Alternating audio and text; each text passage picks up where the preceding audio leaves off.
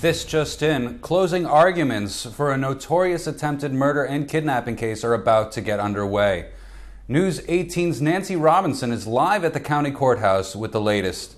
Nancy? Well, Jeff, the lawyers' final arguments are about to get underway in 2 minutes here at the county courthouse. This is a very controversial case about conspiracy to commit murder, attempted murder, kidnapping, and human trafficking, and it has gotten a lot of attention. I'm told that there is not a seat left in the courthouse today. We are dealing here today with 9 brothers, yes, 9 brothers, who are accused of trying to kill a 10th brother not too far from where we are standing here today in Dotan. I had a chance to speak to the assistant district attorney as he was entering the courthouse a few minutes ago, and he contends that the 9 brothers, Simeon, Levi, Judah, Issachar, Zebulun, Dan, Naphtali, Gad, and Asher, had a long-standing dispute with their younger brother Joseph. This was, he said, quote, a sibling rivalry gone awry. It all began when their father Jacob had asked Joseph to relay a message to the brothers, and when Joseph had found the brothers, they did the unthinkable, leaving him stranded to die in a pit. The unusual twist in this story, in this case, is that for reasons unclear, they changed their minds and decided to sell Joseph into slavery. But I also had a word earlier with the brothers' defense attorney, who said that his clients are completely innocent, that they had never sold Joseph, and that he will provide incontestable evidence that will lead to his client's complete acquittal. Following today's arguments, it will all be up to the jury, who will be deliberating over this case as soon as this afternoon. Reporting live from County Courthouse, Nancy Robertson, News 18.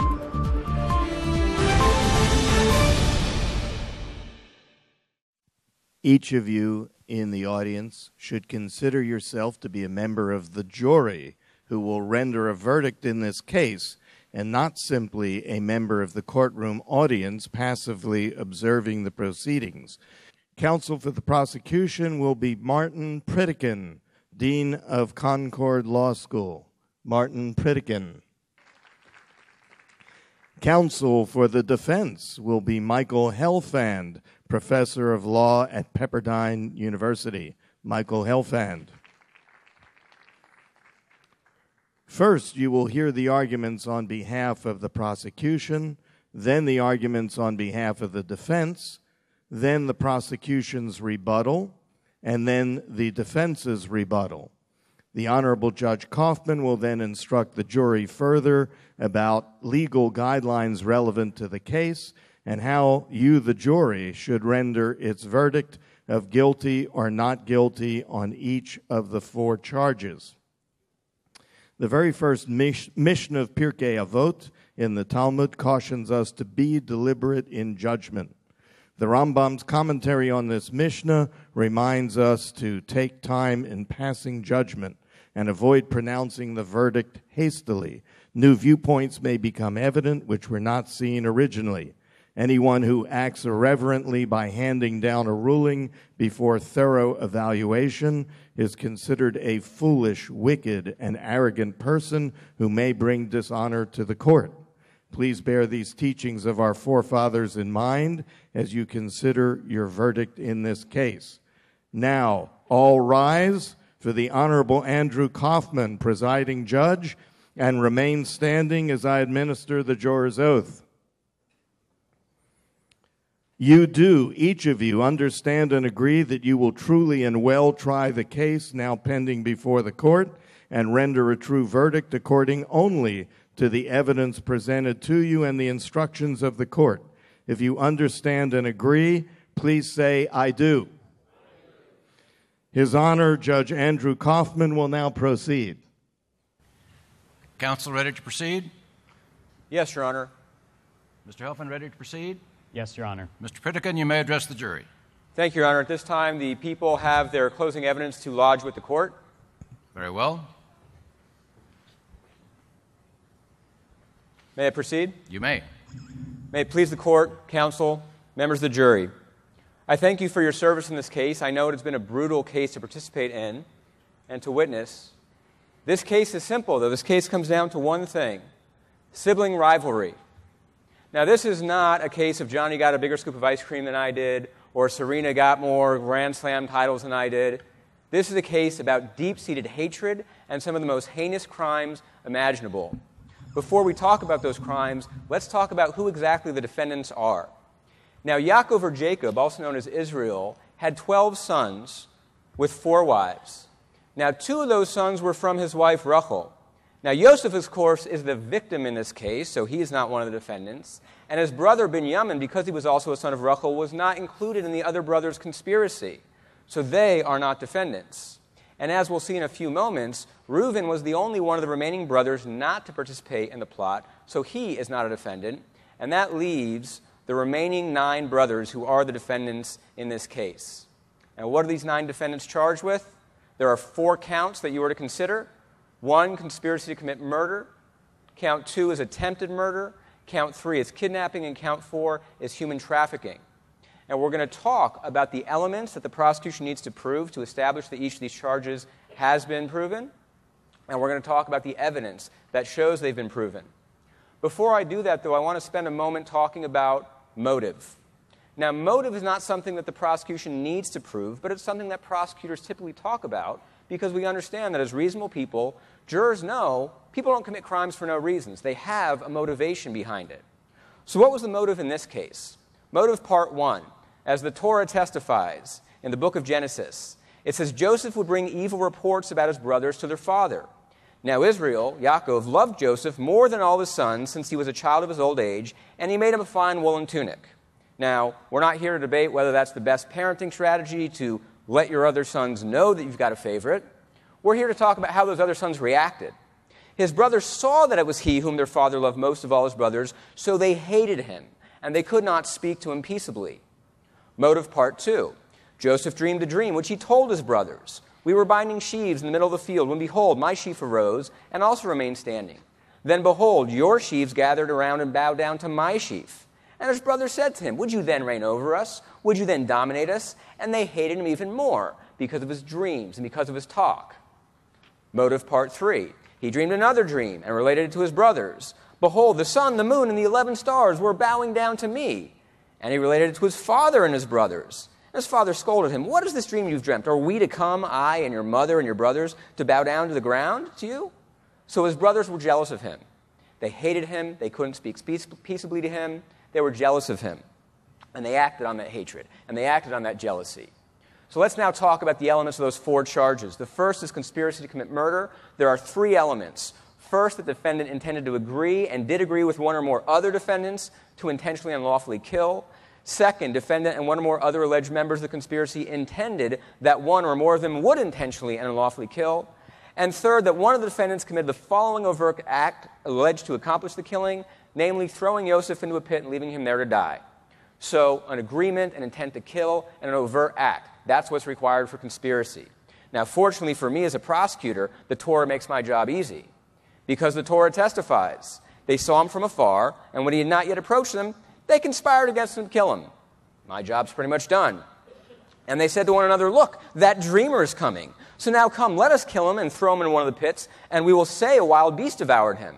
Then we shall see what will become of his dreams. There's your evidence right there. Now, I mentioned before that Reuven was not included as the pool of defendants, and I want to explain why. Because Reuven heard and he rescued him, Joseph, from their hand. And he said, we will not mortally strike him. And Reuven said to them, shed no blood, throw him into this pit in the wilderness, but lay no hand on him, intending to rescue him from their hands to return him to his father. So Reuven had no actual intent to kill. The Torah tells us as much. But the other 9 brothers did. That's why they are defendants, and that's why they are guilty. Now, the second charge is attempted murder. This count has 2 elements. The first is defendants took at least one direct but ineffective step toward killing another person, because, of course, if it was effective, you'd have a murder charge, not an attempted murder charge. And the second is that the defendants intended to kill that person. And again, the Torah tells us, so it was. When Joseph came to his brothers, they stripped Joseph of a tunic, the fine woolen tunic that was on him. They took him, cast him into the pit. The pit was empty. There was no water in it. They left him there to die. And then, to add insult to injury, they sat to eat food. They cast him off to die, and they ate a sandwich. Count 3 is kidnapping. 3 elements here. First, defendants took, held, or detained another person by using force or instilling reasonable fear.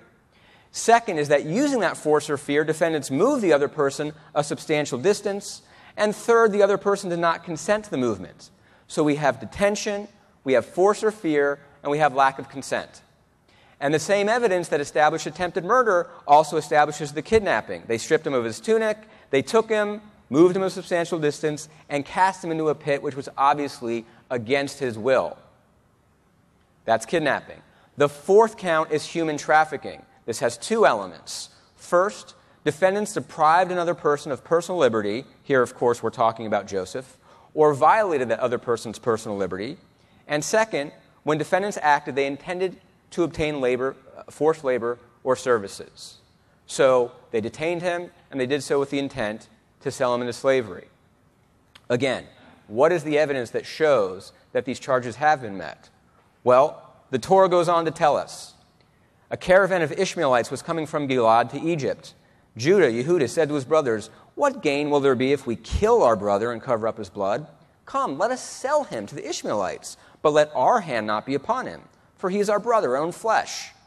His brothers agreed. Midianite men, traders, passed by. They drew Joseph up and lifted him out of the pit and sold Joseph to the Ishmaelites for 20 pieces of silver. Then they brought Joseph to Egypt. They sold him into slavery. Now, you may be thinking, wait a minute, you can't have it both ways. If they changed their minds and decided not to kill him and to sell him into slavery instead, then how could they be guilty of attempted murder? They didn't intend to kill him. But, as the Honorable Judge Kauffman is going to instruct you later in this trial, there's a law regarding attempted murder. And that law is that a person who attempts to commit murder is guilty of attempted murder even if, after taking a direct step toward killing, he abandons further efforts to complete the crime, or his attempt fails, or is interrupted by someone or something beyond his control. So we talked with attempted murder that it was that direct but ineffective step. And that direct and ineffective step here was throwing him in the pit. If after throwing him into the pit, they changed their mind and decided not to leave him there until he died, that doesn't undo what they already did. There's no take-backs with attempted murder. When they tried to kill him, that crime was complete, no matter what they might have done or whether they changed their minds after the fact. Now, I want to talk about concealment for a moment, because sometimes not only what a defendant does where the act itself is criminal, but what a defendant does after the criminal act says something about their criminal intent and their criminal actions. It says something about their consciousness of guilt. When people conceal their actions, it tells us they're guilty, and they know they're guilty, because if they weren't, they'd have nothing to hide. They'd have nothing to conceal. So what do we know what happened here? After they cast him into the pit, after they sold him into slavery, they took Joseph's tunic, slaughtered a goatling, and dipped the tunic in blood. They brought it to their father and said, "We found this. Identify, if you please, is it your son's tunic or not?" He recognized and he said, "My son's tunic. A savage beast has devoured him. Joseph has surely been torn to bits." Then Jacob rent his garments and placed sackcloth on his loins. He mourned for his son many days. I'll tell you, members of the jury, if I could charge these 9 defendants with breaking their poor father's heart, I would. But we'll have to settle for attempted murder and the other 3 counts. So, we can't have a criminal trial without talking about reasonable doubt. Right? Everyone knows that in a criminal case, the prosecution bears the burden of proving the elements of the charges beyond a reasonable doubt. That's my burden. It's a burden I gladly accept, and it's a burden that I'm confident that I've met. In fact, that I think I've easily surpassed. The question for you as jurors is, was this case proven beyond a reasonable doubt? And so to answer that question, you have to ask yourself, what does reasonable doubt mean? So as Judge Kauffman will instruct, proof beyond a reasonable doubt is proof that leaves you with an abiding conviction that the charge is true. Maybe you find that helpful. What might be more helpful is to talk about what reasonable doubt is not.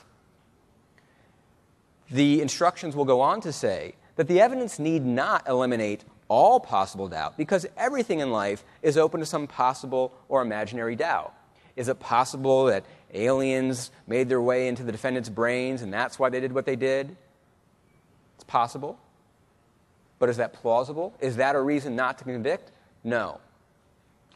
In this case, the evidence goes well beyond a reasonable doubt. In fact, I am as confident that these defendants are guilty of the crimes with which they've been charged as I am that O.J. Simpson murdered his... wait a minute.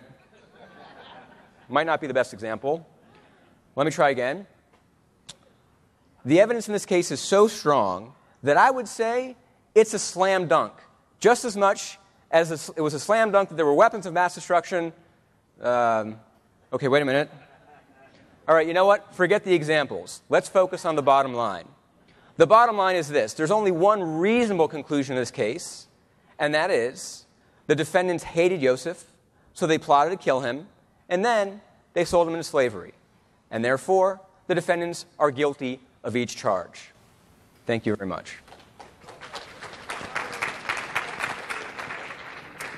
Thank you, Mr. Pritikin. Mr. Helfand. Your Honor, at this time I'd like to submit my evidence in closing. Mark the defense Exhibit. evidence as Exhibit A and the people's evidence as Exhibit 1. Members of the jury, Your Honor, you've been told a tale this evening by a very talented attorney and good friend of mine, and that's his job today. But by finding my clients guilty today, you will be part of a smear campaign, one of the greatest biblical lies ever told that dates back thousands of years. What we've done so far today is read some text maybe a little bit too quickly, and as a result, we've painted the victim as the ones who maybe committed a crime, and the one who truly committed the crime as the victim. Now, I agree with Mr. Pritikin this morning that this case begins with a sibling rivalry. That's certainly true. But let's talk about who these people really are. Oh, we have Joseph, who rose to become second in command in the greatest civilization of the ancient world, and we have his poor brothers, who came to him and begged for food, and they're the ones who we're told today are the perpetrators of a crime. Here's the truth.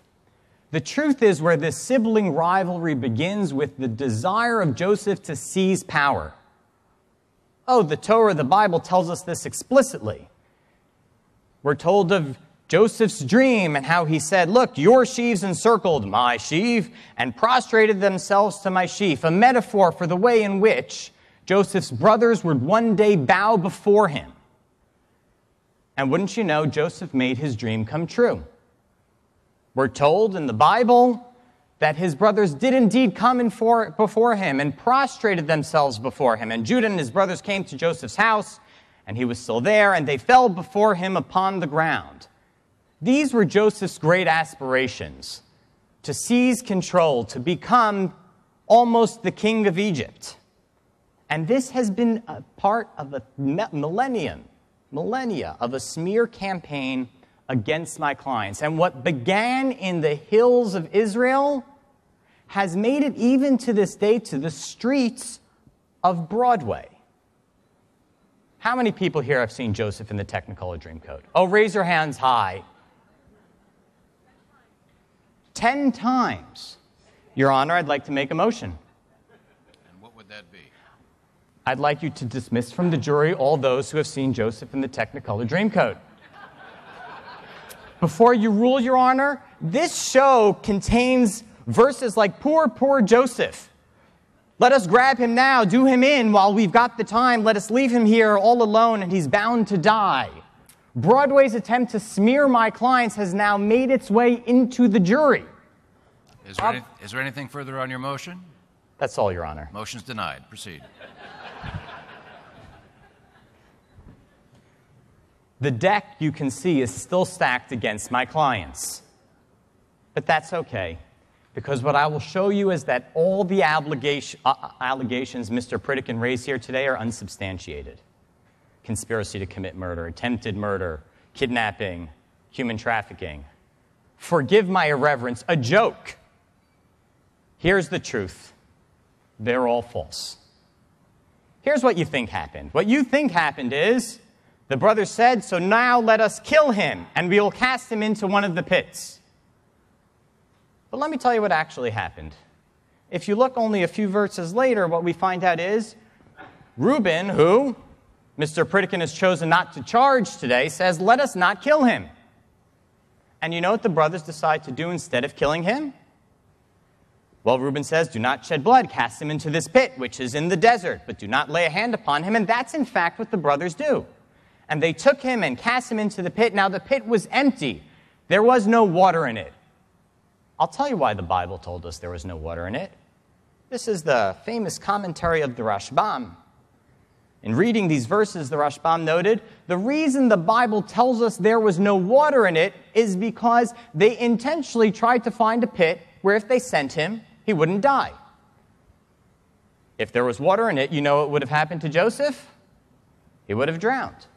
My clients clearly demonstrated, and the Bible provides the testimony for the fact that they did not intend to kill him.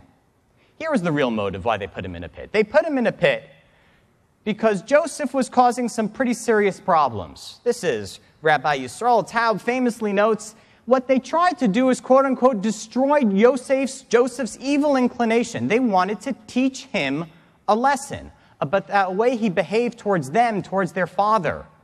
The attempts to seize power.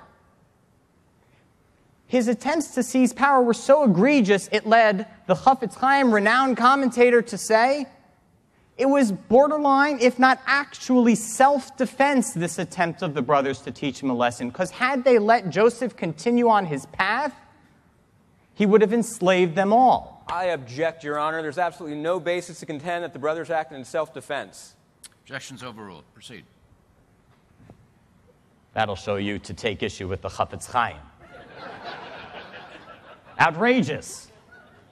Rule 11 sanctions? Denied. Proceed. All right.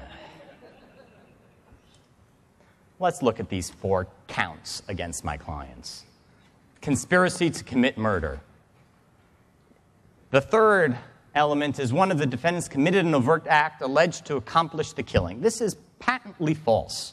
They tried to teach Joseph a lesson, but they specifically put him in a pit where no harm would come to him. There's no attempt to commit murder here. The brothers listened to the wise counsel of Reuben and put him in a place where no harm would come to Joseph. And the second count, attempted murder, again, this assumption that somehow my clients were trying to kill him, as if songs from Broadway tell us how we should rule on the fate of my clients. No one intended to kill Joseph. Now, you may say to yourselves, but what about selling Joseph into slavery? It didn't happen. The brothers never sold him into slavery. Take a look more closely at the text with me. Here's what you think happened. This is the text that, of course, wise prosecution presented before you. Come, let us sell him to the Ishmaelites, we're told. This is what Joseph's brothers said to one another. But look at what happens next. Then Midianite men, merchants, passed by, and they pulled and lifted Joseph from the pit, and they sold Joseph to the Ishmaelites for 20 silver pieces. And they brought Joseph to Egypt. Who sold Joseph into slavery? Does the Bible say the brothers sold him? Surely not. It says the Midianite men. They are the ones who sold Joseph into slavery. Surely my clients are not responsible to what marauding Midianite men decided to do that day. I'm not the only one, of course, who's noticed this. The Rashbam once again notes Midianite men because they sat to eat bread, the brothers, while they waited to teach Joseph a little bit of a lesson. They were far from the pit. Midianites passed and saw Joseph in the pit, and they pulled him up and sold him. Maybe they should have paid a little bit closer attention while they ate. But that's not a crime. And so when Mr. Pritikin, our prosecutor, says, oh, kidnapping, and he says, using that force or fear, the defendants move the other person a substantial distance, as if to imply, my clients took Joseph and moved him far away so no one could ever get to him. This is surely not true. This is a sibling squabble. It's not kidnapping. Dropping Yosef in the pit was the ancient equivalent of locking your brother in his room. What do you think they had rooms? They had pits. That's where you hung out. And teaching him a lesson in a pit nearby with nothing dangerous in it is not moving the other person a substantial distance. We're not going to prosecute every sibling squabble, are we? There's no using that force or fear the defendants move the other person a substantial distance. What about that last count? Once again, you've been duped. When defendants acted, they intended to obtain forced labor or services. This was never the case for my clients. It's genuinely an outrage. They're not guilty again. Here's the bottom line, members of the jury. Yosef liked to show up his family. His brothers tried to teach him a lesson he desperately needed. In fact, Yosef's behavior may have been so dangerous and egregious that it amounted to self-defense. No crimes, though, were committed. They weren't trying to kill him. They didn't try to take him off somewhere and sell him. The lesson they tried to teach him may have gone south, as sometimes sibling squabbles do. But for some sort of lesson, some sort of sibling squabble to go south is surely not a crime, notwithstanding everything that the prosecution has told you here today. Thank you.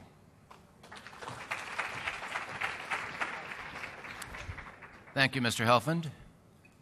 Mr. Pritikin, response. Thank you, Your Honor. How dare they?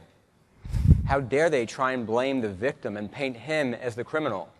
Being ambitious is not a crime. Being boastful is not a crime. Throwing your brother in a pit, leaving him there to die, that's the crime. Now, defense counsel tries to say, well, they never really intended to kill him. They just intended to teach him a lesson. And as evidence of that, supposedly, he cites to the fact that Reuven tried to talk them out of killing him.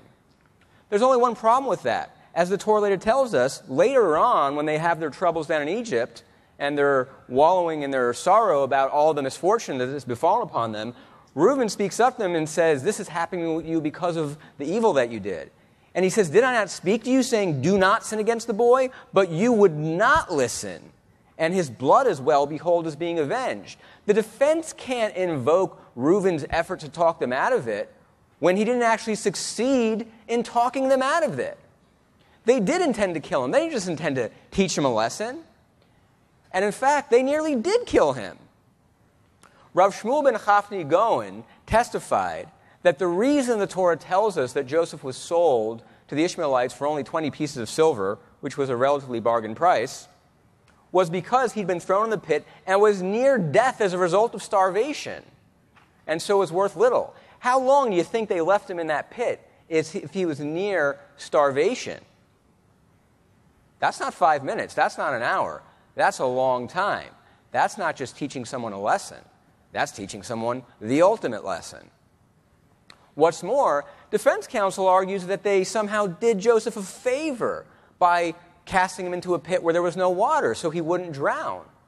However, the Midrash Tanhuma, one of the oldest commentaries on the Torah, says that in fact the reason why the Torah tells us there was no water in the pit is to let us know that there was no water, but there were snakes and scorpions in it. Does that sound like locking someone in their room? I've seen some dirty rooms. I've seen some bugs in there. Snakes and scorpions? That's not just a simple sibling squabble, members of the jury. That's an attempt to kill. Now, defense counsel goes so far as to argue that the defendants were somehow acting in self-defense, that they had to kill Joseph or try to kill him because of what he was doing to them. But there's a problem. Rabbi Ovadia ben Yaakov Sforno testifies that it is true they believe they were justified because they consider Joseph a pursuer, and one who kills another is blameless, but he goes on to say, when is someone who acts in self-defense blameless? When there's no available alternative to save the life of the pursued. Did they really have no alternative to casting Joseph into a pit if he's trying to become a ruler over them or trying to spread rumors about them? Here's a reasonable alternative. Talk to their father and say, hey, do something about Joseph. He's out of control. Or here's another alternative. Talk to Joseph, confront him and say, it's not right what you're doing. Knock it off. They didn't do that. They cast him in a pit. They left him there to die. Now, defense counsel then tries to deal with the selling of Joseph by saying, well, it wasn't even the defendants at all. It's the wasn't me defense. But again, we have witnesses who testify to the contrary. The Abarbanel, one of the most distinguished sages in Jewish history, has stated that the brothers sinned a great sin through their baseless hatred of Joseph, through their throwing him into the pit, and their selling him into slavery. Not the Midianites, the brothers. In fact, Rabbi Moshe Hadarshan, nearly a millennium ago, testified that the brothers not only sold Joseph, but when they did so, they transgressed the prohibition, do not steal a man and sell him. So to turn a phrase from the O.J. Simpson trial and actually make it work for me, if they threw him in the pit, you must not acquit. And that's what they did. Now, not only did they commit these crimes, they admitted they committed these crimes.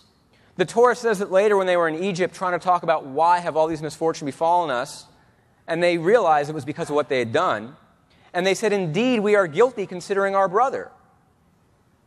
And again, the Abarbanel says in so many words that they admitted their guilt when they said, we are guilty concerning our brother.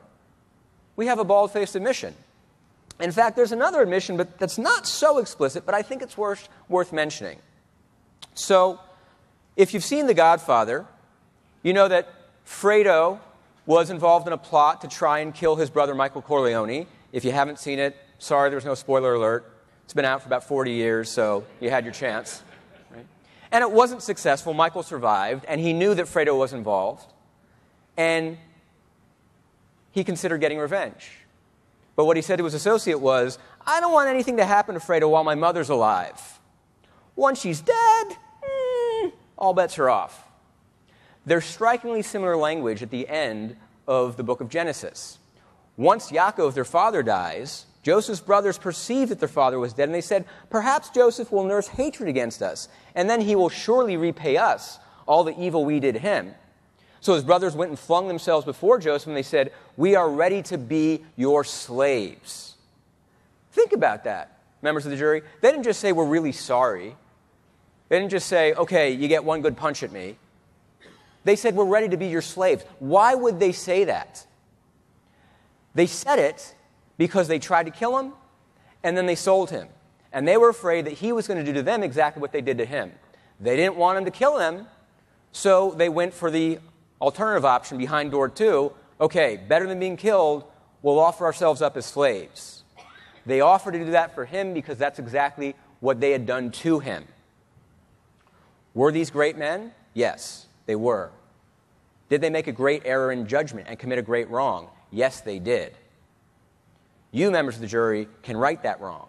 You can do the right thing, and I have confidence that you will. Find them guilty. Do your duty. Thank you. Thank you, Mr. Pritikin. Mr. Helfand, your final comments. I'm not sure how best to defend my clients when The Godfather and Joseph and the Technicolor Dreamcoat are aligned against me. But do not be duped by these attempts to invoke Hollywood to tell some sort of narrative once again that does not befit the character of my clients. This is all misdirection, like a magician's show. Admissions of guilt. None exist. And they couldn't exist because there is no guilt. The prosecution has no case. They can't prove the elements of the crimes. And in fact, Joseph's brothers were justified in their behavior. So instead, what you get is misdirection. What else could you get? When you can't argue the facts, argue the law. When you can't argue the law, argue the facts. When you can't do either, invoke the Godfather. Here's what you have in Genesis. And they said to one another, indeed, we are guilty for our brother. Yeah, they feel guilty because they witnessed the distress of his hold when he begged us. They felt bad. Who wouldn't feel bad? I tried to teach my brother a lesson, and you know what? He ended up getting sold as a slave. It's not, I didn't do it, but they wouldn't even be human if they didn't feel badly about it. Surely we're not going to convict them of a crime today, the crime of being human. I'd like to think even in the state of California that's not a crime.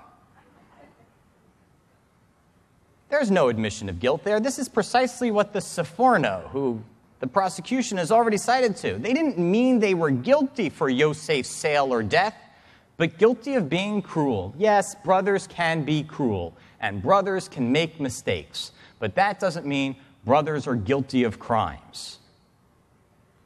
That's just really what brothers do.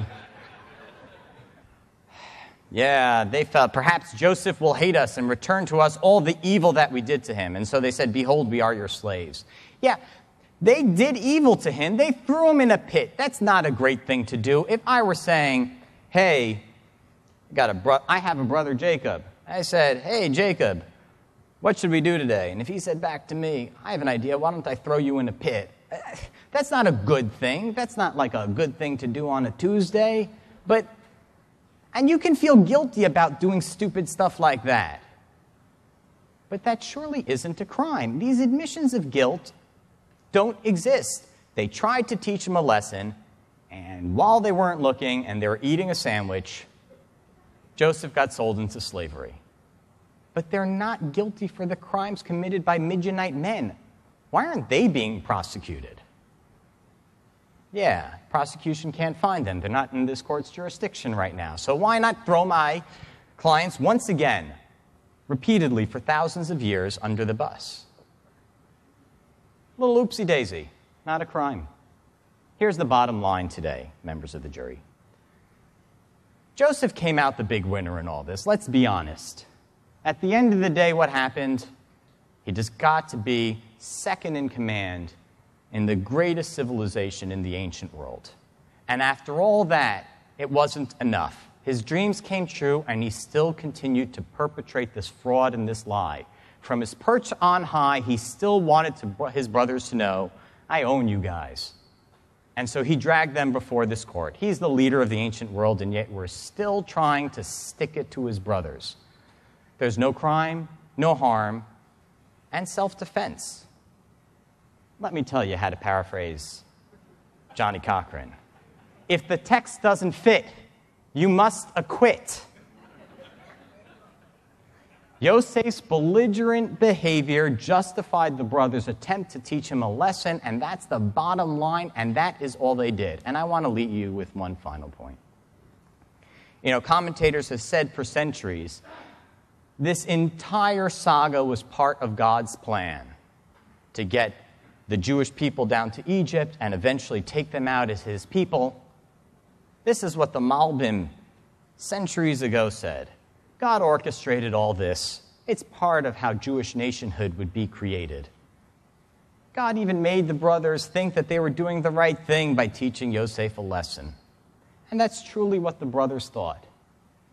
And if I can leave you with one thought, it's the following. Don't get in the way of God's plan. Don't say here today, they're trying to teach him a lesson as part of this arc of history. Let's convict them of these absurd crimes. No, they were part of an important plan that brought us here today to be here as one people, as a nation. And without this story, none of this would be possible. These weren't crimes. These were divinely orchestrated attempts by brothers who thought they were doing the right thing. Joseph has already gotten all he needed. He's got Broadway shows. He's got a perch on high. He doesn't need to be able to stick it one last time to his brothers. There's no crime, just God's plan.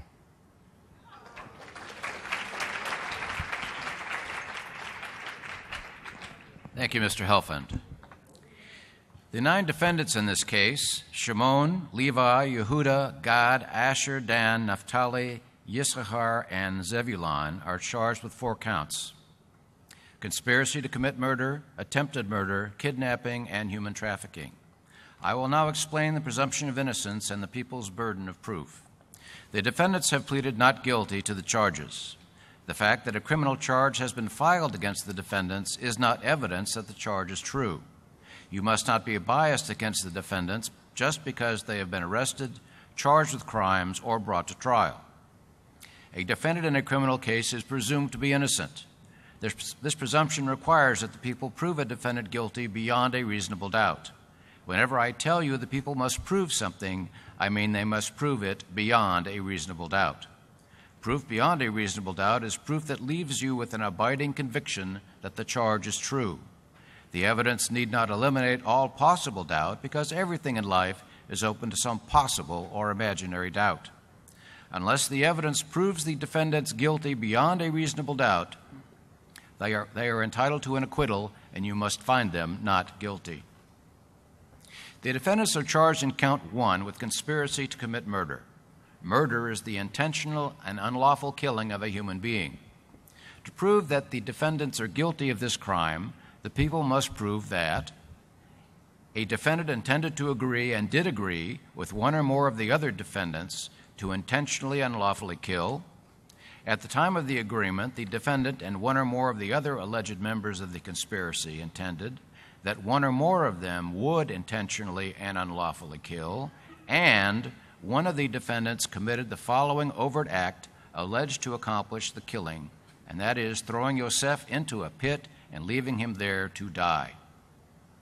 An overt act is an act by one or more of the members of the conspiracy that is done to help accomplish the agreed-upon crime.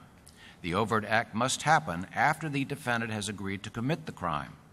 The overt act must be more than the act of agreeing or planning to commit the crime, but it does not have to be a criminal act in and of itself. Someone who merely accompanies or associates with members of a conspiracy but who does not intend to commit the crime is not a member of the conspiracy. Defendants are charged in count 2 with attempted murder. To prove that the defendants are guilty of attempted murder, the people must prove that the defendants took at least one direct but ineffectual step towards killing another person, and the defendants intended to kill that person.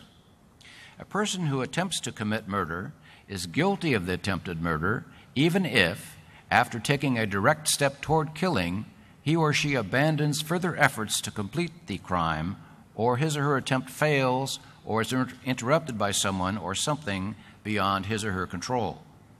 On the other hand, if a person freely and voluntarily abandons his or her plans before taking a direct step toward committing the murder, then that person is not guilty of attempted murder.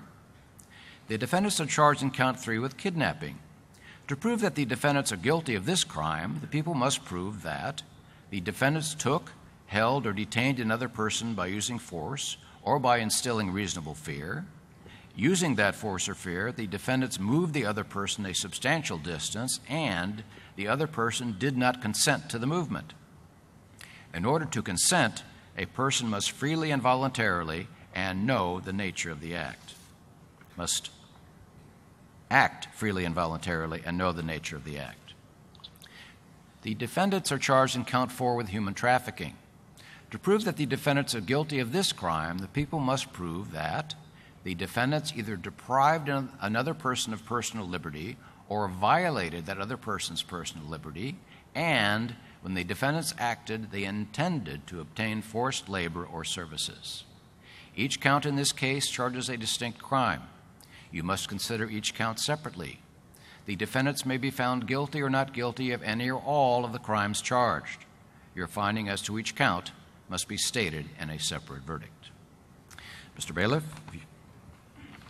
Now, this is a high-tech courtroom, and therefore the jury will be voting through your cell phones. I will now read the verdict of the jury.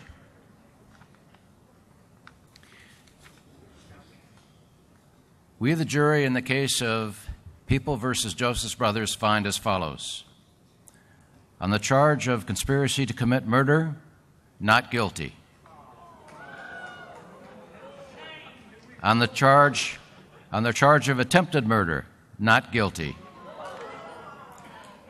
On the charge of kidnapping, guilty. On the charge of human trafficking, not guilty. This matter is certified to the Court of Ultimate Jurisdiction for further proceedings.